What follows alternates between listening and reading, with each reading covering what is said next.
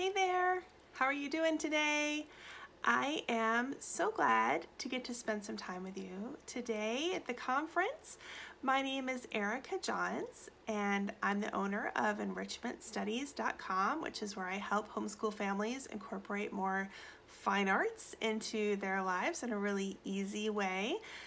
But in addition to that, I love to encourage other homeschool moms because I myself have been a homeschool mom for a pretty long time. We're just now finishing up our 20th year since we started homeschooling, and I have 6 kids.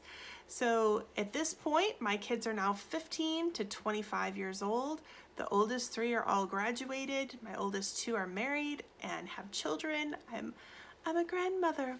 A mumsy actually, and so that is a very fun stage of life. And so I'm down to my final 3 teenage boys that are still being homeschooled, and the end is in sight. I can see it. It's only a couple years away, and then my career as a homeschool mom is done. So but today what I want to talk about is how to deal with homeschool naysayers.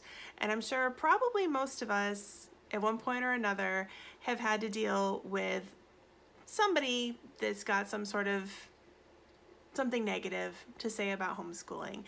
And over the years, I've come to believe that there's like 3 different types of people that each need their own way of being handled. and believe it or not, some of these things can actually be really good for you. So this isn't going to be one of those like negative, like let's fight back with everybody sort of things. I think that there's actually some really good opportunities that can come for us as homeschool moms if we're willing to be open and think about what opportunities are presented when we deal with homeschool naysayers. So let's jump in, shall we? The first kind of person is my favorite. It's the genuinely concerned person. This is somebody who's probably close to you. They know you well, they know your kids, and this is a person who maybe is willing to tell you something, not just the thing you want to hear, but maybe the thing you need to hear. So, for instance, maybe they are worried about you. Like maybe you have health challenges, or you've been dealing with depression or overwhelm, or you know, some sort of difficulty in your life, and they just think like, wow, that seems like a really big thing for you to take on, and I'm worried about you. They maybe have observed something about your children that they're concerned about, like, you know, maybe you've got children with like extra special needs. So like on top of the difficulty of just teaching a regular kid school stuff, you've got a child with extra challenges, and maybe they're wondering like, how's that going to go for you? How are you going to do it?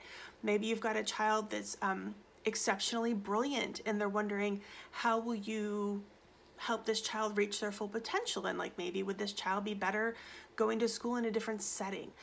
Maybe this is a person who knows you've got an anger problem. Maybe you're mean to your kids and they've seen it, and they're just wondering, is this really a good situation for you all to be together all the time? What are some other ideas?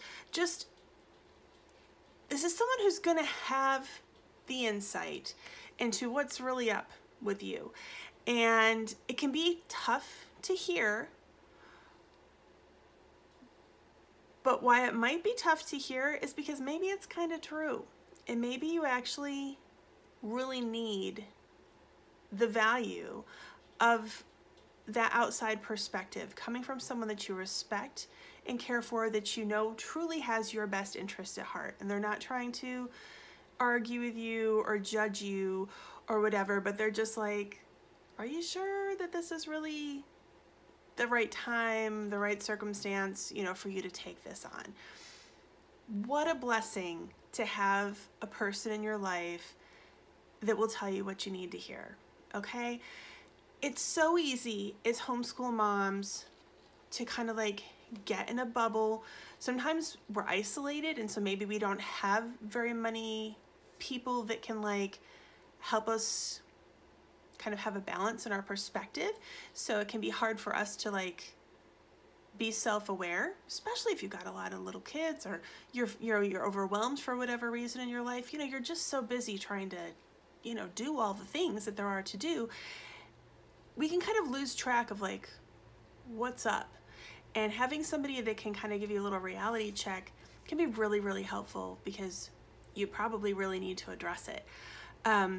Certainly if you've got issues with anger, with depression, with disorganization, like these are things like you need to get help for that. Like homeschooling is just going to make it that much harder. So I'm not saying you can't homeschool with any of these things going on. Certainly you can.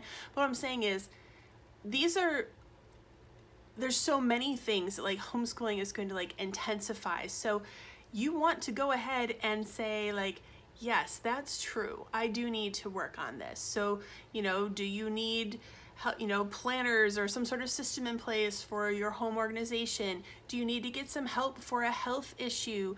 Is there, you know, should you be getting out more to exercise or get some fresh air? Maybe you're like an introvert that's never getting any time to yourself. So like maybe that's like contributing to why you're like angry or exhausted or whatever.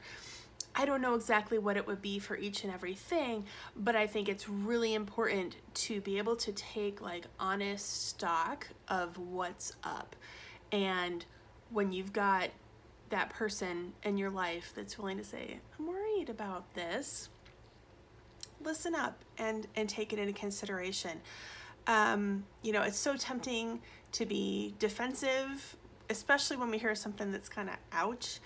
I would just challenge you to try to really come from a place of like humility and appreciation, and just tell the person, you know, I'm so glad that I have you as a friend and that you're willing to tell me something that probably felt risky to say. Thank you for telling me that. I'm gonna be thinking about it. And then actually do think about it. You know, you don't have to, you know, maybe you want to talk about it with them because maybe they have more things that they want to say or some ideas for you, which would be great. You know, because maybe they're like, you know, way farther down the road. I'm like, you know what she really needs that would help her. How wonderful that you don't have to do it all yourself if you've got that kind of person. You know, or maybe you just want to think about it to yourself. And you know what? It doesn't mean that they're 100% right. It doesn't mean that you have to totally agree with every single thing that was said. But it's good to be aware and to not be afraid of a little bit of constructive criticism or cautions or wise counsel, because homeschooling is a huge job, you guys. I mean, you know it. It's a huge responsibility, and you know, not every situation is conducive to it, you know, being like healthy and successful, and that's okay. You know, maybe you need to make an adjustment. Maybe you need to ask for help. Maybe you need to find additional resources to help you support your kids and the things that they need. Like, there's no shame in that. That is, you know, you're like the facilitator. It doesn't have to all be on you to teach every single thing, to learn every single thing, to become an expert at every single thing. And sometimes if somebody can shed some light and say, hey, I'm really worried about Tommy because of this, and then you can be like, yeah, that's right. Tommy's kind of getting lost in the shuffle there, and I do need to address his problem with this, and you know, and then start to go forward and make it better. So I think that's such a blessing and such a great opportunity, both to honor a friendship like that, a relationship in your life like that, where somebody is telling you what you need to hear, and a great opportunity to practice humility and to, you know, have a chance to get that much needed perspective to, you know, help you be even better. Because I mean, we all want to do a great job at this, right? I mean, I don't think anybody gets in homeschooling thinking, it doesn't matter. You know, it's a big deal. We want to do it well. And when you have a good person like that in your life that can help you, that's awesome.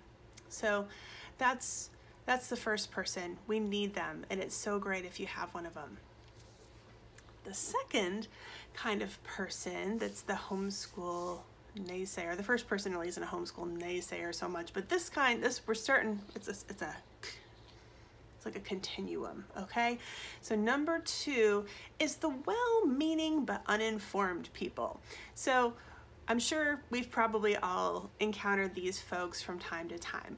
These are the type of people that maybe they read an article on homeschooling or didn't even read the article. Maybe they just read the headline and they got, kind of a bad impression of something about homeschooling, or maybe they, knew somebody who knew somebody who knew somebody, going way back, and they, through the grapevine, they heard that it wasn't that great, or, whatever. For whatever reason, this person has kind of developed this big opinion based on very little actual information. And these folks can come on really strong at first, and it can be kind of intimidating if you have the kind of personality that is intimidated by that. But I want to tell you something. If this is a person that you want to engage with, I mean, obviously it doesn't matter if it's just, somebody you barely know or whatever, but let's say it's a relative or a friend or, someone that you encounter on a regular basis that you have, an otherwise good relationship with, and you would like to kind of be, in a good flow with.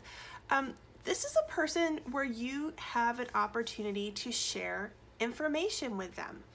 You can help address the concerns that they've brought up by, maybe passing along a link to an article that, brings up something like maybe you've got somebody who's like, I don't even know how homeschoolers will go to college. And then, you see an article on Facebook that's about how Ivy League colleges are actively recruiting homeschoolers, and you can, tag Uncle Ted and, say, hey, check this out, really cool. And, so it doesn't even have to be you, like, telling them the facts. It can be you referring them to, other sources for the facts. So when they have, when they have some sort of objection and you have some sort of balancing input that you can give it, and see how it goes. Maybe not every time, and you don't need to make it like your second job or some huge campaign, because hey, it is not your job to convince anybody that your homeschooling's okay or that they should homeschool or anything else. You got enough to do, I've got enough to do, we've all got enough to just mind our own business, but every now and then you got those other people that want to mind your business for you. So maybe you can share some information. Another thing that you can do with the well-meaning but uninformed people is things like maybe your kids have like an end-of-year program at their homeschool co-op, or maybe there's like a homeschool graduation or a recital or a play or some sort of event like that where, they're being showcased for what they've been doing or whatever. That's a great opportunity to invite people to. Let them see like how many kids there are, how normal they all look, how whatever, talent or accomplishment has been going on, let them see that, and it demystifies, like whatever kind of other ideas they have about what homeschooling is and who homeschoolers are. So that could be a really nice thing. Or even just like, let's say on Facebook, like maybe this is a Facebook friend of yours, a family member or something, and maybe you, post pictures from a wonderful field trip that you got to go to, or a fun experiment that you got to do for science today, and you share a video or something, go ahead and be like, hey, Aunt Peggy, I thought you would enjoy seeing this, You can open up and you can share some of those opportunities. And of course, these are for people, like over time, as you see that they are like, oh, isn't that wonderful? And oh my goodness, I didn't know that was available to homeschoolers. Isn't that wonderful? You'll get a sense of, if the person is receptive to it and enjoying it. But a lot of times with these people, when you can give them more information and you can kind of let them in a little bit to knowing more about it, they sometimes become the biggest fans of homeschooling. All if you're just willing to just like kindly be like, oh, actually, yes, homeschoolers go to college all the time, or, yes, kids that are homeschooled can be in an orchestra or a marching band, or, whatever is the thing. So, don't be afraid to just try it out and offer them some information. You know, the other kind of side, excuse me, thing that happens with these people is sometimes like a more casual type of comment where they'll say things like, you know, I don't know how you can do it. My kids drive me crazy. And you know what? Sometimes one of the best ways to diffuse a naysayer is to like surprise them by not fighting against them, but like joining up on their side. So if someone says something like that, you can say, you know, oh my goodness, you know, I know what you mean. Some days are really hard, and sometimes it's just hard to be patient, and you know, and I have to say to everybody, okay, you know, we're just gonna go outside and play in the backyard for half an hour, and then we'll try again, you know, and then they're like, oh yeah, that is a way. Or you know, maybe they say, you know, I would just be exhausted if I had to homeschool. And maybe you say, well, you know, when my kids went to public school, you know, I was up early in the morning driving them to school, and then it seemed like before I knew it, you know, I had to interrupt the baby's nap to go back and get the kids, and then we had a whole night of homework, and they were tired and I was tired, and so we were tired then too. So, you know, now homeschooling works for us in this way, you know, and they're, oh, I didn't think of that. Maybe they're saying, you know, I don't even know, you know, how could you teach your kid calculus? I always love when people bring this up when you've got a kindergartner and they're wondering how you're going to teach physics and calculus and such. You know, I don't think that's, you know, a possibility. And, you know, you can say, oh my goodness, I am so glad I don't have to teach my kid calculus. Because the cool thing is, you know, I've got this co-op class that's taught by a mathematician friend of ours, or you've got self-grading curriculum, or you've got online classes, or you know, whatever is the resources. People usually do not realize how many resources homeschoolers have available to them, and so it's very easy for them to just think like it's just a mom in the kitchen at the table trying to teach every single thing all by herself out of her own brain, you know, instead of realizing like, no, we've got books, we've got videos, we've got classes, we've got co-ops, we've got so many ways to help our children get the education that they need. So a lot of times if you just be like, oh my goodness, yeah, that would be crazy if I had to do all that. But the good thing is I don't, because did you know I've got this? And then right there, you know, they're like, oh, cool. So, you know, you don't always have to participate in every argument that you're invited to. So sometimes you can just be like, yeah, I know what you mean. So there's our second type. The third type, these are the truly challenging types. These are the grumps. Do you have a grump? Have you encountered a grump? This is the hardest group to work with because they are not okay with your decision. No amount of information is going to change it. They take your decision personally. You know, maybe they were involved in public education or some sort of education, and maybe they feel personally offended that you've chosen something else. Maybe, you know, maybe you're getting the, you know, it was good enough for me and my kids, you know, why isn't it good enough for yours? You know, do you think you're better than us? You know, that's a tough person to deal with when they just, there ain't no pleasing them. Sometimes it's hard to tell initially if you're dealing with a grump or the well-meaning but uninformed person.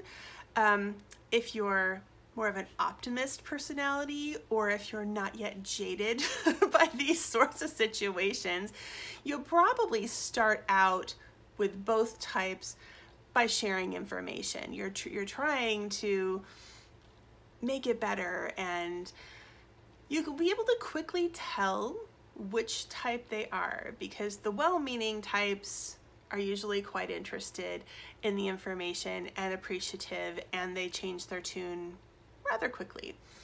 The grumps, on the other hand, nah, that's not how it's gonna go down. With the grumps, no amount of information will satisfy. Their objections will just shift from one thing to another. So no matter how many articles you share or whatever, it's just gonna be, yeah, but what about this? And oh, what about this? And their focus is just on the negative or whatever it is that's upsetting to them about it. So here's the opportunity that the grumps give you. The grumps are giving you the opportunity to get really good at boundaries. And I mean that because especially for younger families, you know, when you're earlier on your parenting journey or whatever, it can be a real challenge for young adults to get comfortable establishing like their own family unit autonomy and being comfortable with that. And this is something you need to do. And it takes some time to flex those muscles and to get strong enough with it, okay?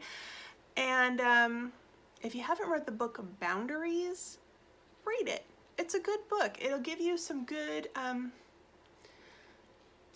oomph and understanding of what boundaries are and how to maintain them. And it doesn't mean that you're mean. It doesn't mean that you're disrespectful. It doesn't mean that you're fighting or ugly about anything, okay?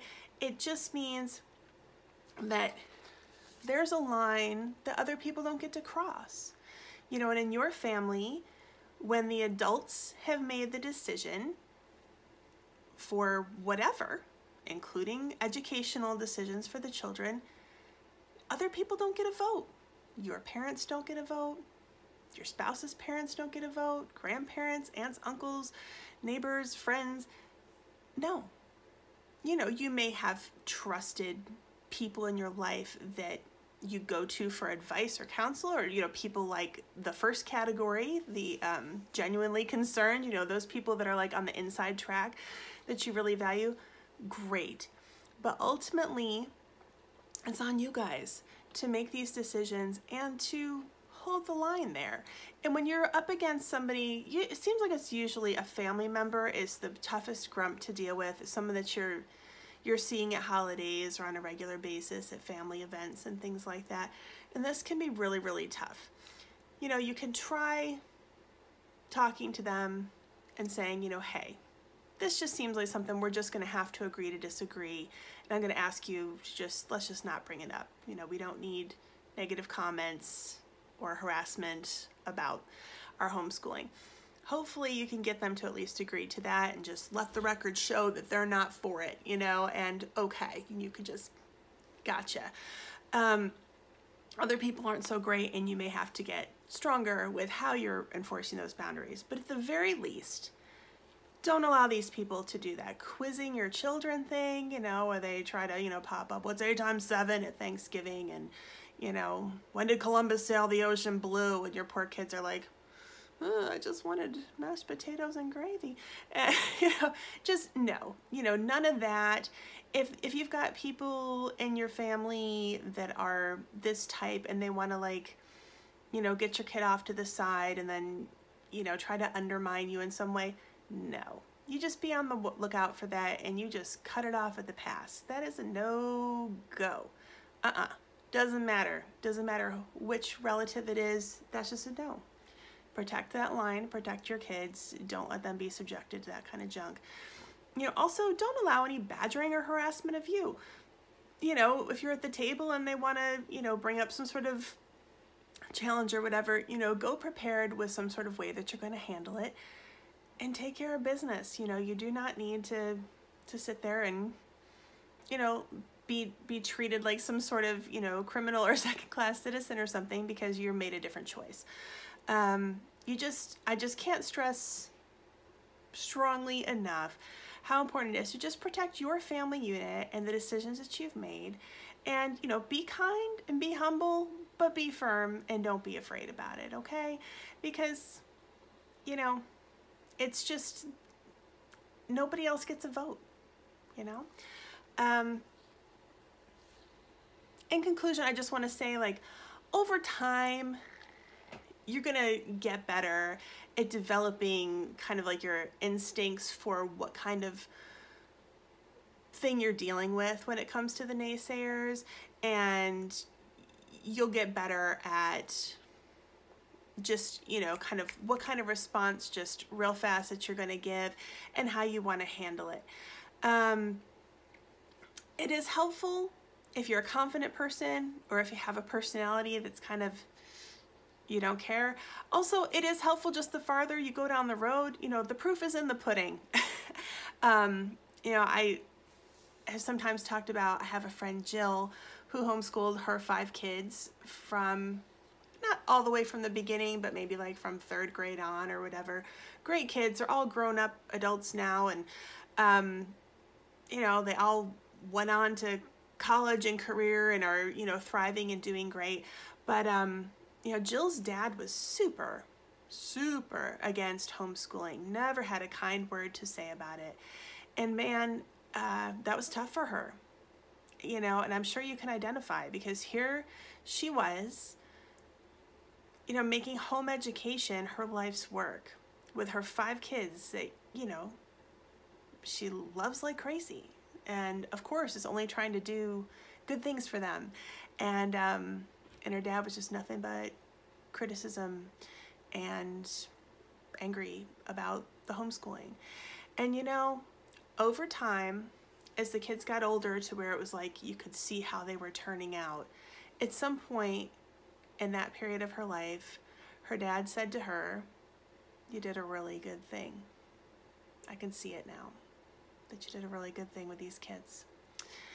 And I know when Jill first told that story, you know, it was quite emotional for her, because, you know, although, you know, obviously she was going to do what she was going to do, regardless of, you know, whether he thought it was good or not,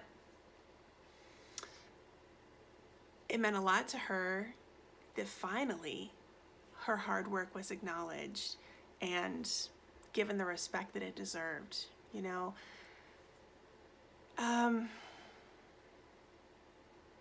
It's really good for us to remember, non-homeschoolers do not have any idea like what goes into what we do.